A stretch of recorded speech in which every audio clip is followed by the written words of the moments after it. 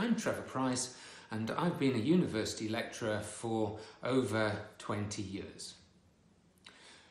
I've helped many undergraduate and postgraduate students do their research projects, from undergrad BSc students, for example, right up to PhD level research work.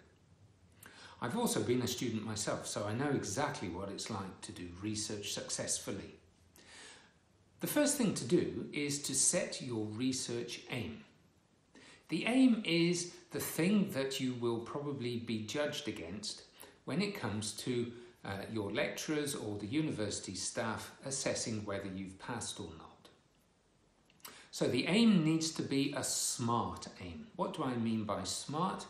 SMART is an acronym I use that stands for specific, measurable, achievable, realistic, and time-bound. The time is usually the deadline you have for the research, and that's probably out of your control.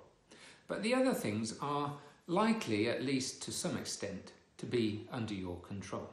So try and get your aim to be a specific, measurable, achievable, and realistic aim. Think about the resources you have, the time, the energy, the money, the wherewithal to do the research. So the aim needs to be specific.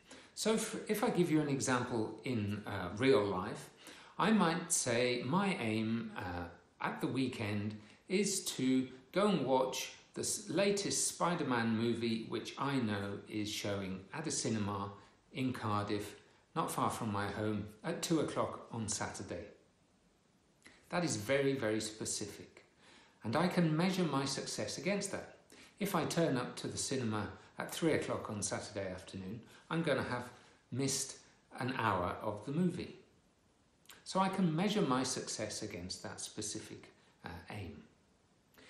Is it achievable? Well, as long as I've got money, as long as I've got enough time, and as long as I can get to the cinema, it is achievable. So I've got those resources lined up, so I'm okay for that. And is it realistic? Well, for me, in my current situation, yes, that is realistic, to get to that cinema in Cardiff on Saturday at 2 o'clock and spend a couple of hours watching the movie. So for your research topic, you need to think about what your SMART aim could be or should be. Perhaps your academic supervisor can help you with that, or perhaps you need to read around the subject, get some journal articles, Google the topics that you're interested in, start reading the trade press, trade journals, trade magazines, blogs, wikis, whatever.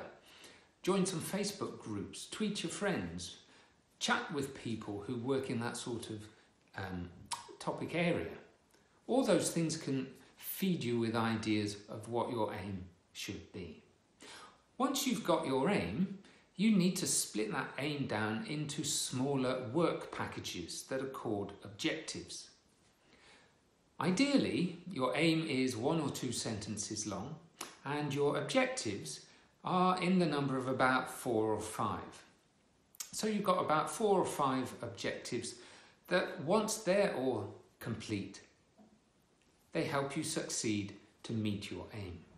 So my example of watching the movie on Saturday is an objective could be to order and place my money in buying a cinema ticket. So one of my objectives for watching the movie on Saturday is to go online to the cinema's website and order a ticket. Another objective then is to pay for the ticket. A third objective would be to turn up just before 2 o'clock when the movie is scheduled to start and collect the ticket and go and watch the movie. So I've got a small number of objectives there, all of which, if I succeed in completing them successfully, it helps me achieve my aim, which is to watch the movie. You need to do that for your research aim. Once you've got your aim, you've got your objectives, the next thing you need to do is think about the methodology that you're going to use to achieve those objectives. Your methodology is just a fancy academic way of saying how you're going to go about this research topic. Specifically, it's like when you get a recipe for baking a cake. Your objectives are set out, but your methods are the steps that you take in that recipe. So your research methodology could include going to interview people or doing an experiment in a laboratory, maybe going out in the field and making some observations or some measurements out there. So think about your methodology, thinking about the resources, the time, the energy and the money you have available to you, and then I would suggest you put that out into a project plan, a project schedule. If you're like me, you like to work with graphical rather than text-based project schedules, so I would draw out a project Gantt chart. A Gantt chart is basically on like a spreadsheet. Going down the page, you would have a number of things, a number of tasks that you need to do, and across the horizontal edge of the page, you would have time, ideally perhaps each week.